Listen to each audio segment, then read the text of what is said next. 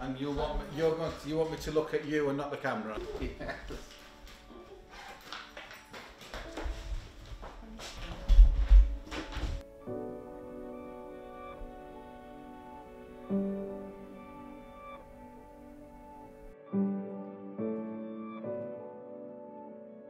My name is Alex Pandolfo. I was born in Manchester in 1954, which makes me 65. If life is a biological thing, where the heart keeps beating, then, you know, that's life. But life's far more than that. Life is about who we are, it's about how we are, and it's about how we're able to celebrate that life.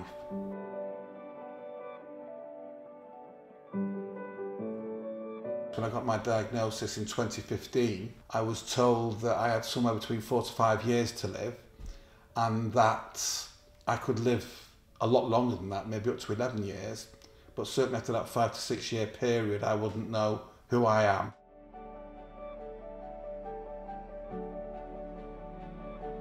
I am very familiar with dementia because my father had a condition called multiple systems atrophy, and he had dementia that's related to that. And I saw the torrid time that he had with that condition. I saw how he was tortured by it.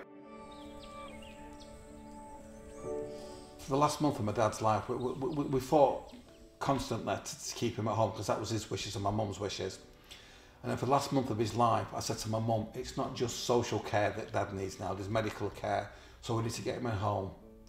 But I pledge he will not be by himself. And my mother was by his side from 8 o'clock every morning till about 10 o'clock of the night. I'd come in at 10 o'clock of the night and I'd sit with my dad and I'd be there till mum come through, so he was never left by himself. And I'd be sat there just on a little chair and he'd be sleeping, he wouldn't be able to communicate. And every now and then he'd go, and his breath would go in. Every day? Several times a night. And every time he took that deep breath, I'd be thinking, don't breathe, don't breathe. Yeah, I love my father more than I can explain to anybody.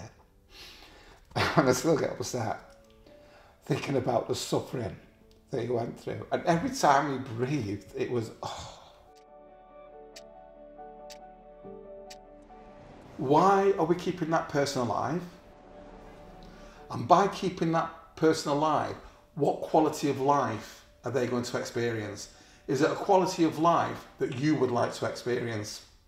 And when he died, and I realised that there was nothing that could be done to make his passage any easier. And I said at that time that if anything ever happened to me, I would apply to Life Circle in Bâle in Switzerland for an assisted death, which I did.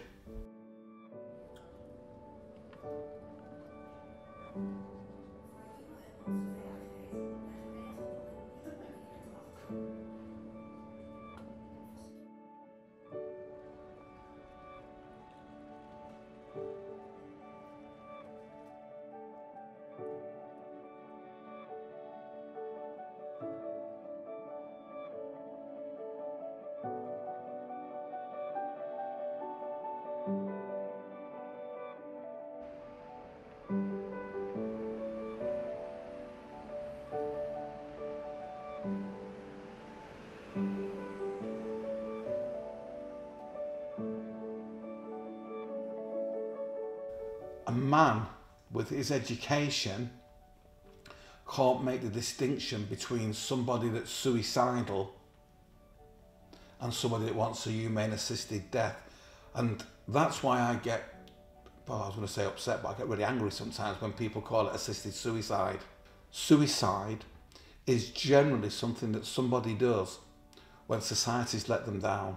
It means that they have some kind of medical problem that hasn't been identified and hasn't been treated, and it's a last-ditch, desperate act that's made in an irrational state. And that is suicide, and I feel for anybody that's driven to that, and I don't blame that person for suicide. I blame us, I blame society for that. An assisted death, I don't think I'm committing suicide, because my argument is, when I got that diagnosis, I was given a death sentence. So my death is already taking place. I love life, I enjoy life, and I want to carry on enjoying life for as long as I possibly can. What I don't want to do is face the pain, both physical and psychological, that my condition will bring. So when I go to Switzerland, they're accepting and I'm accepting that my death's taking place. It's going to be horrific and painful, but they can step in and assist the death that's already taking place in a peaceful, humane, controlled environment. And I think that's a very, very important distinction to make. What people fall back on is there's a clause in that says, do no harm. Yeah, now, and I agree with that. Do no harm. You shouldn't do harm to people. Yeah. But when is doing harm and doing good? So we've got to. So if you do no harm, then you need to do good. That would be the logical conclusion.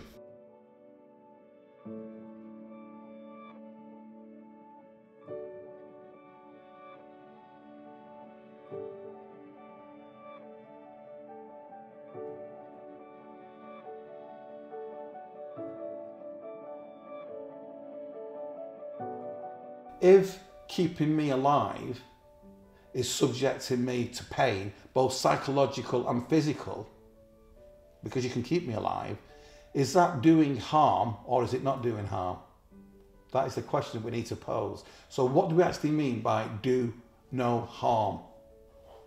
Now, my understanding of do no harm is taking the patient, taking their condition and taking their wishes into consideration.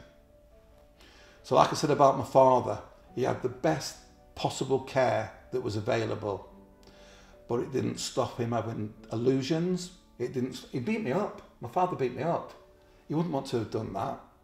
He was screaming out in pain when there was nothing physically wrong with him.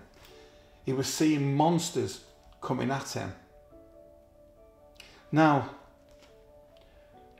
is that suffering? Is that doing harm to the person? And if we can put an end to that, is do no harm actually ensuring that person dies peacefully and the way that they want to die?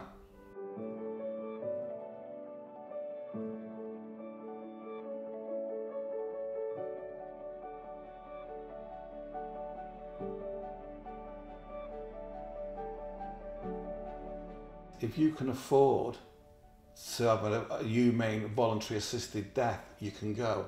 But what I think is criminal is if you can't afford that. So that means the majority of people in this country who are the most socially and economically deprived do not have the choice that I have. And I think that's wrong. And that's why I campaign vigorously to try and get the law changed.